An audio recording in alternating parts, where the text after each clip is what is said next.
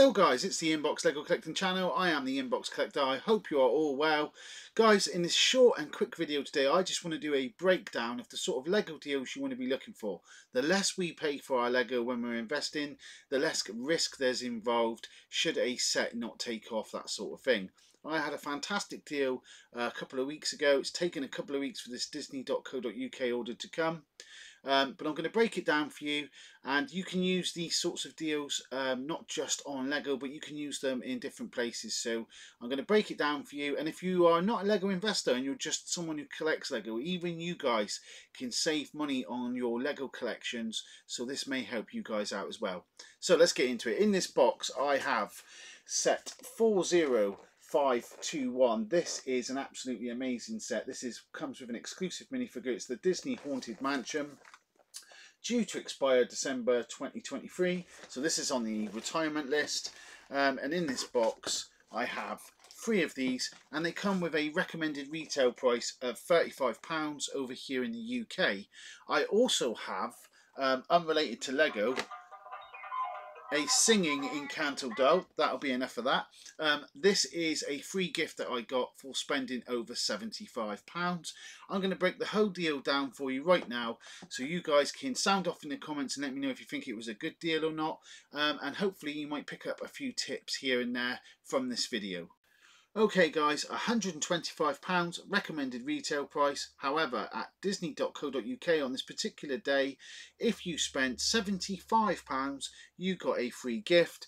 I picked this Disney Untill doll. It will make a perfect Christmas gift for my little niece Valentina. I will be #1 uncle. My sister may hate me for buying a singing doll, but it's not at my house, so who cares?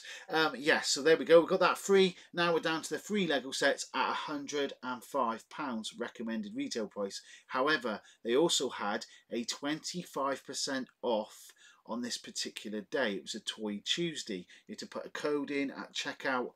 That brought these sets down to £78.75 for the free, or £26.25 each. Not bad, but we could do better. Quidco, the cashback app, were also offering 15% off if you went through their app. Now, it's worth bearing in mind, all cashback sites only give you a cashback percentage on the actual amount you're spending. You always have to consider there's 20% VAT or tax on anything you buy in the UK. So this brings it down by another £9.45 in total, bringing the total spend down to £69.30, which is absolutely amazing. I hope you'll agree. But it gets better. They also had, if you signed up on Quidco to a special offer, if you spent £50, which you'd need to have spent at least 60 plus, which we did, then you would get a £20 bonus cashback. The reason why I say you have to spend over £60 plus is because you've got to remember that VAT, and you have to qualify, and that's in the terms and conditions, and a lot of people get caught out by that. So we got a further £20 off of our complete order, bringing it down from £69.30 to £49.30 for the 3 Lego sets and the singing doll. That is the kind of deals you need to be looking out for when you're Lego investing. I only wanted these. There was nothing else there that really took my fancy, or I thought, yep, that's worth getting. But you could have used this against toys for the kids.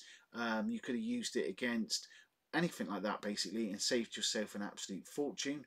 Quidco often have a sign up bonus as well, where you get a £17 cashback if it's your first time signing up. So if you've never used it before, sign up now. It's my least favourite of all cashback sites, I've got to be honest.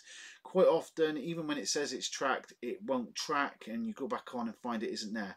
If that happens to you, just put in the date you purchased, put in the order number and all that stuff. It will take up to 6 months. I mean, it takes up to 3 months to get this kind of cashback that I'm talking about now, but it's definitely worth doing when you consider what this originally all would have cost. It would have cost at least £78.45 in total, and I managed to get it for £49.30. So there's a massive difference there, so it's worth doing. You have got to wait for your cashback, but if you have to do it manually, it just means it's going to take even longer while someone from Quidco looks over it. That's it, guys. Quick video just to show you the sort of deals, sort of things that can be done. I hope you've enjoyed it. If you did, hit that like, hit subscribe, turn on notifications, check out my other videos, share my videos. I would really appreciate it.